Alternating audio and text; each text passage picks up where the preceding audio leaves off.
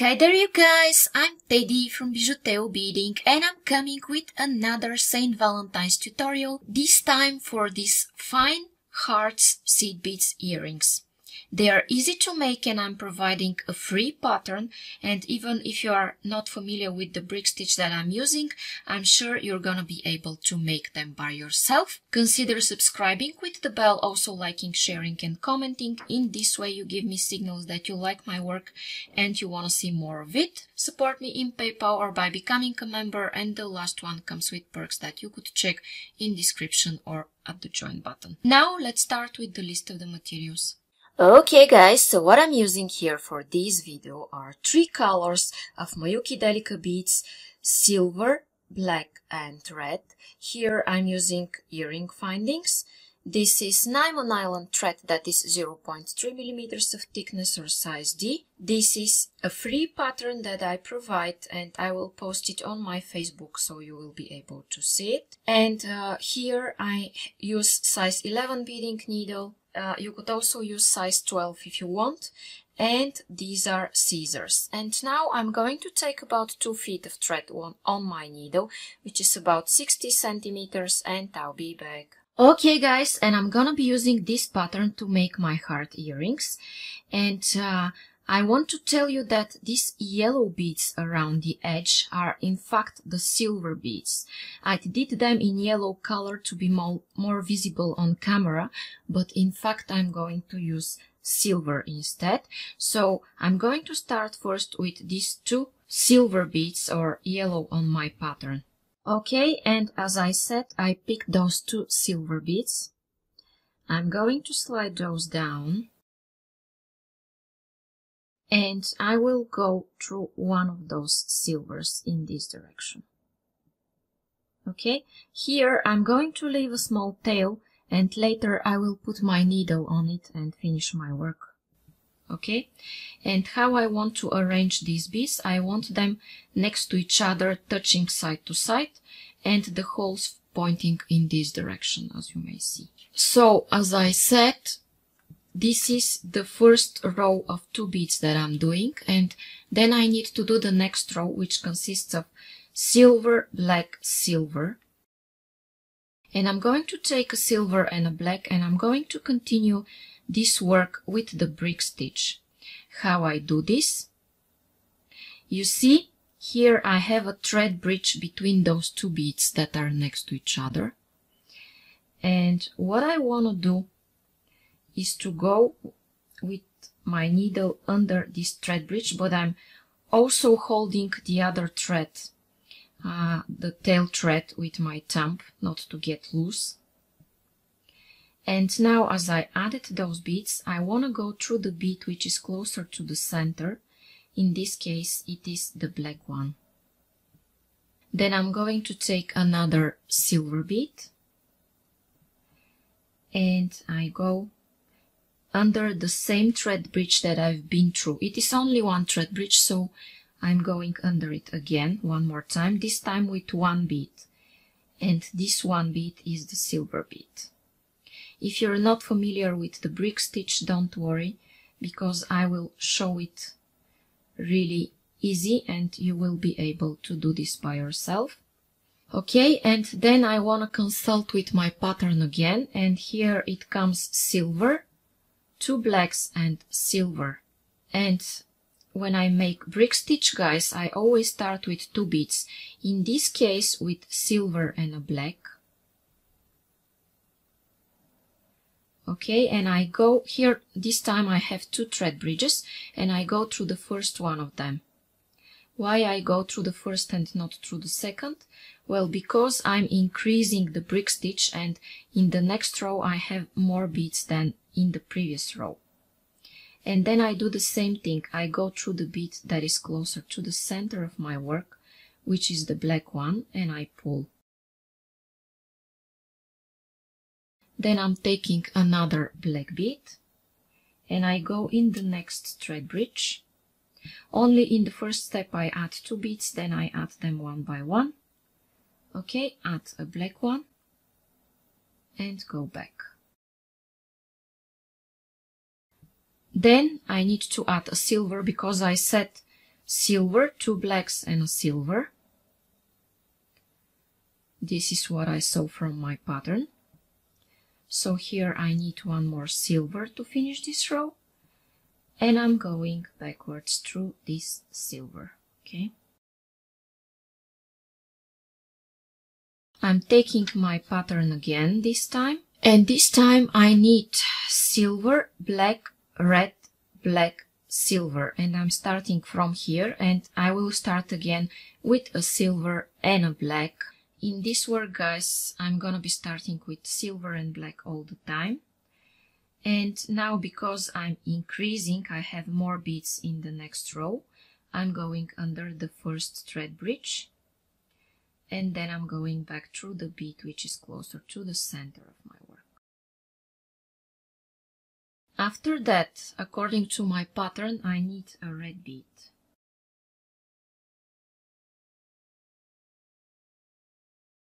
I'm adding it here.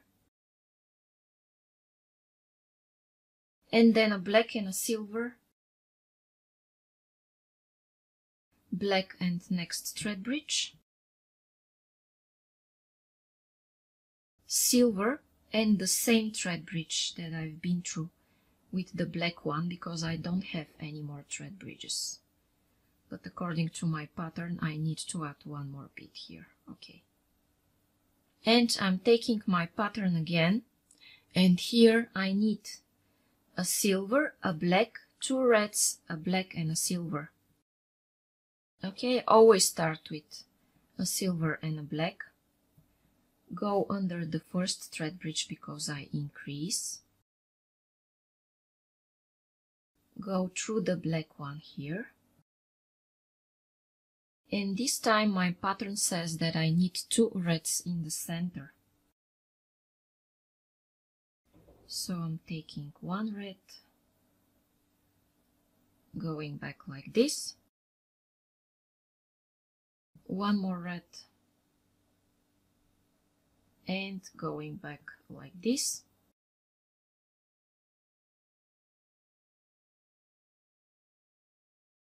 And then a black and a silver.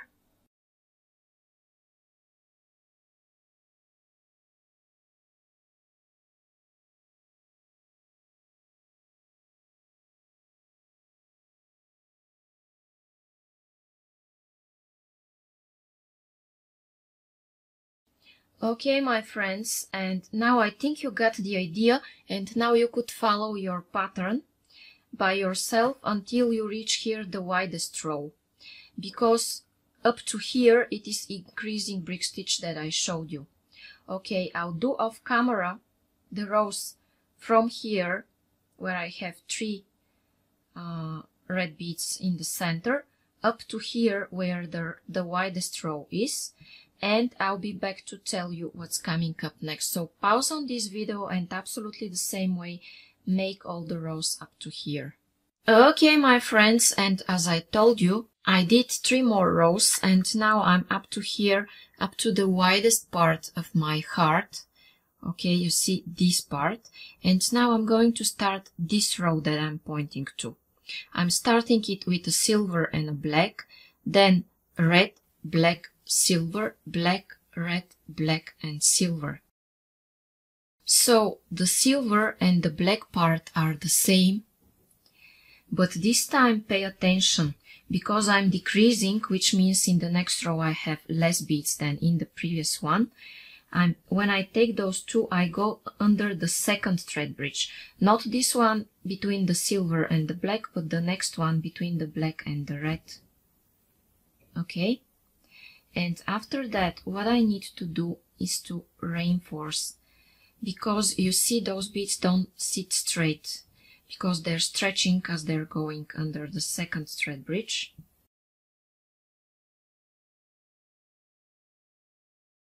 And that is why I need to go 1 more time through them, and when I pull, they start sitting straight. And now I'm going to continue this until the end. Okay, I'm taking a red one, and I'm going under the next thread bridge. Then I take a black,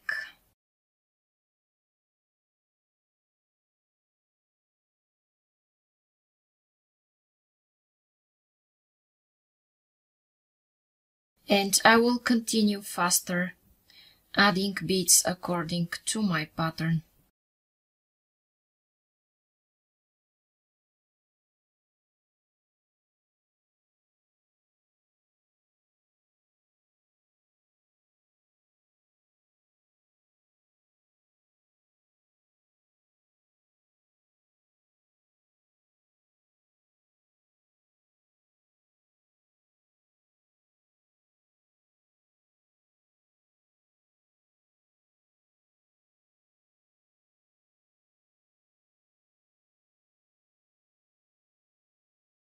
And here, guys, at my last thread bridge, I'm adding only one bead this time, because as I said, I'm decreasing, so I don't need to add one more bead, okay? Then I will do another decreasing row. This one, I will do this row here, which consists of silver, 2 blacks, 2 silvers, 2 blacks and silver. Always start with a silver and a black, and when you decrease, always go under the second thread bridge here. You see, between the black and the red. Pull.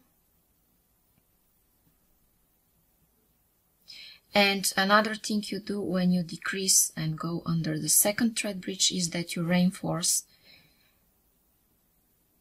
because your beads stretch and they need to be reinforced to stay nice and tight. And I will add those beads until the end according to my pattern.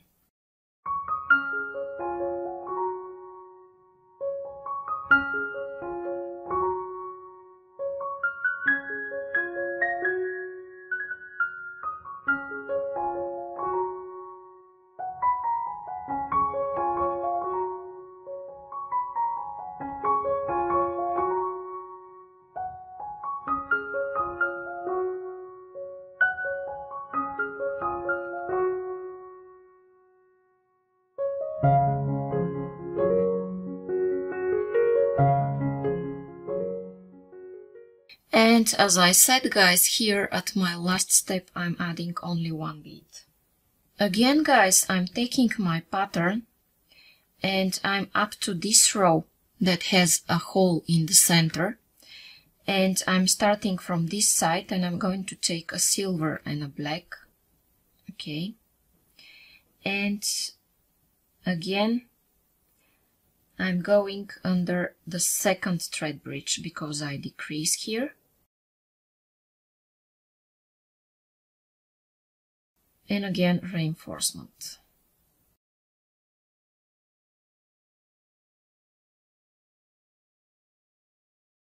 So I'm adding one more silver here.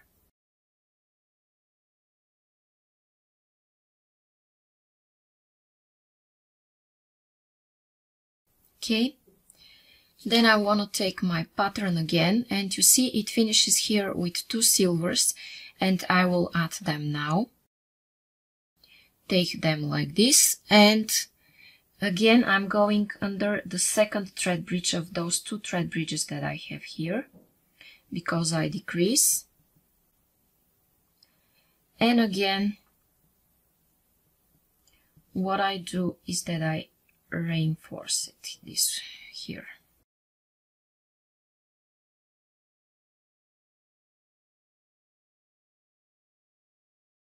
Then in my next step, guys, I want to transfer to the other side of my work.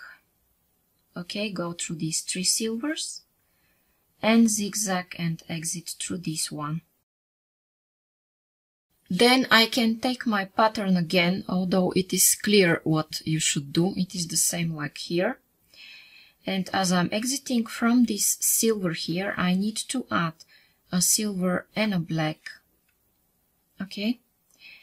And as I'm exiting here, I'm going under the second thread bridge, counting from this silver bead. The second one between the 2 blacks.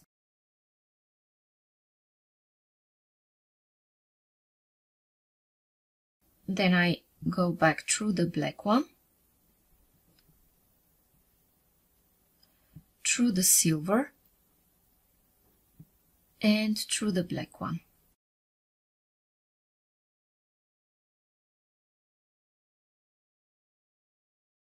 And what I need to do is to add last this silver.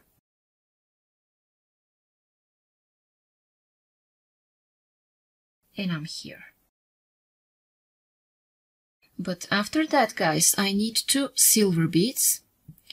And I'm going under the second thread bridge. There are only 2 thread bridges, but still I'm following the rule to go through the second one of them. And after that, I'm reinforcing.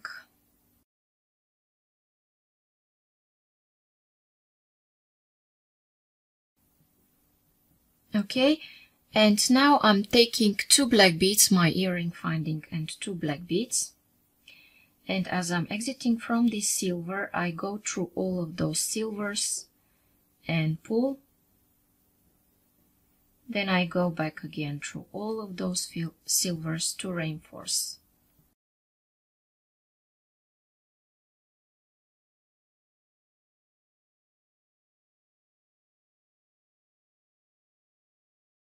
Okay, then I could zigzag through my work and cut my thread, or I could even make a small knot before I cut it, or a combination of both.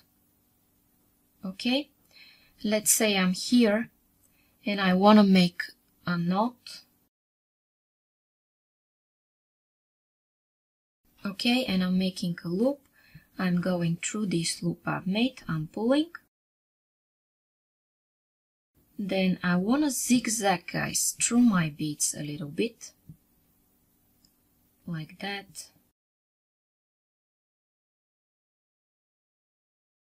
Then like that. And I'm cutting this tail thread. Okay, now I'll put my needle here on this side and I'll be back. Okay, my friends, and I just added needle to this part of my work, to this tail thread, and I'm taking 1 silver bead, and as I'm exiting from one of those silvers, I want to add this bead and go through the other one. Then what I do is that I reinforce this joint by going 1 more time through it, and then through some beads in this direction. And here again, guys, what I could do is to make a simple knot, making a loop, going through this loop, pulling, then zigzagging a little bit,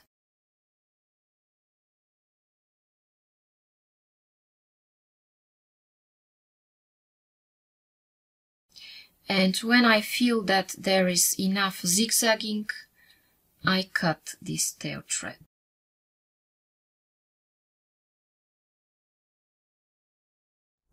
Okay, guys, and now my really fine Saint Valentine's Day hearts are ready.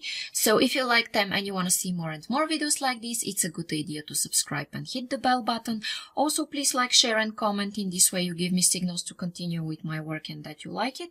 Share your beautiful designs that you did following my tutorials on my Facebook page that you will find under this video, and support me in PayPal by becoming a member, and the last one comes with perks that you could check in description or at the join button. Now click on the playlist that you see on your screens and continue watching.